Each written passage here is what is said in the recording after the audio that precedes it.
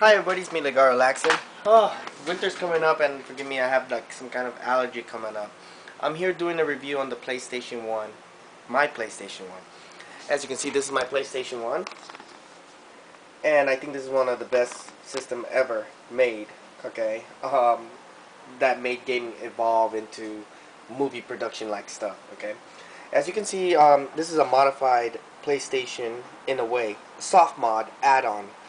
Behind it has a GAMARS movie card. What it is that you're able to play your backup games and you're able to play your MP3 and MPEG-1, which is VCDs or anything. It converts even PAL movies into it converts the PAL movies into NTSC as well, and it also has a built-in Game Shark. So as you can see, I'm actually playing a burnt copy of Gekido.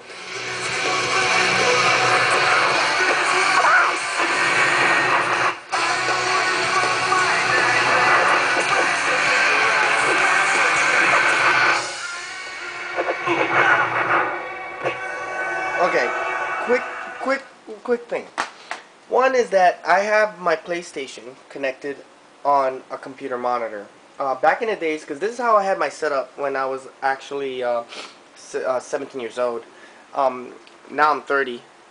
I still have this. It's actually called RTV. It's a light edition. What it is that I didn't have a TV tuner. That's the reason why it's a light. What it is that you're able to convert your composites into a VGA out, and I like it. It's very amazing. So let me turn this PlayStation off, and let me dig into some more pile of my games. These are actually my originals, and going further, I got more originals right here. Now to play burnt games, okay, I get one of these cheap they give away for free, these demo discs, and you can come across a bunch of these demo discs.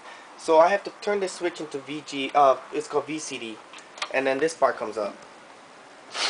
It's just what it is that in order for you to watch VCD movies, you have to load a regular, original PlayStation CD. So, and then in order for you to play backup games, the same thing. But now I'm able to play. See, it says exchange VCD, but I'm not gonna put a VCD. That's old technology. I'm gonna put a burnt game. So now I have that boot disc. Now let me dig into my pile. I don't want to show how much burnt games I have, but I think I know I got a bunch. Ugh. Okay.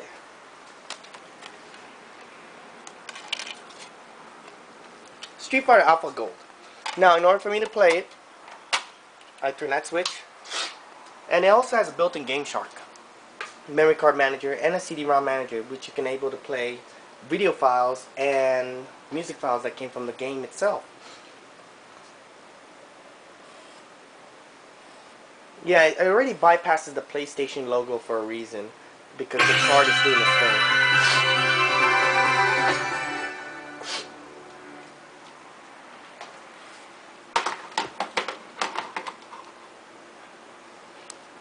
And this is the best way to play PlayStation 1 games, because no matter what, there is nothing that can really replace the PlayStation 1 and China-made stuff, because they've actually been remaking the PlayStation 1 consoles.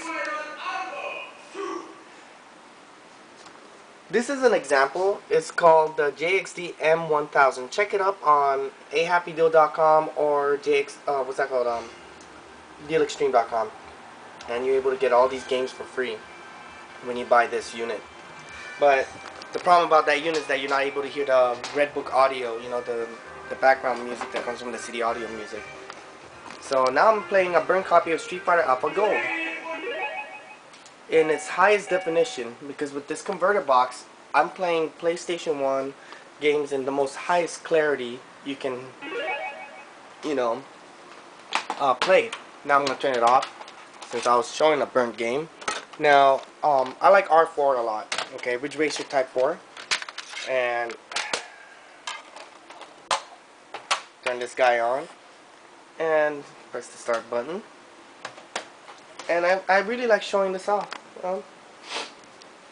Let me show that loaded.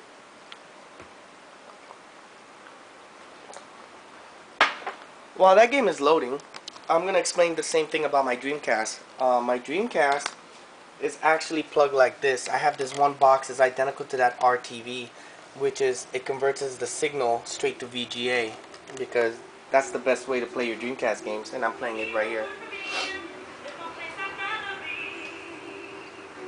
This is Ridge Racer Type 4, and it looks like almost identical to a PC game already from its resolution.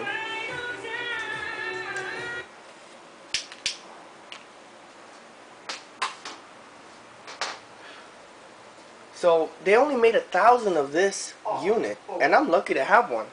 And if you are lucky to find one on eBay, good luck, because it's very pricey, and no matter what, the only way you can play PlayStation 1 games the best way is having at least a 2005 computer, no later. It has to be a 2005 Windows XP, and run what do you call it, that emulator. So anything with Redbook audio, because if you're using a SATA DVD or a CD-ROM drive, you're not able to hear the Redbook audio. Look at that.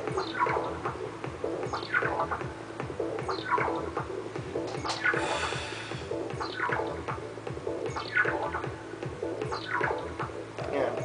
This is the Sony PlayStation 1, and I really enjoy it, and there is nothing so far that I've seen that would actually replace the original. I actually used to have a NetYarose, which was already just like what I have in this setup, but all I have left of it was my NetYarose controller and the software, which I copied.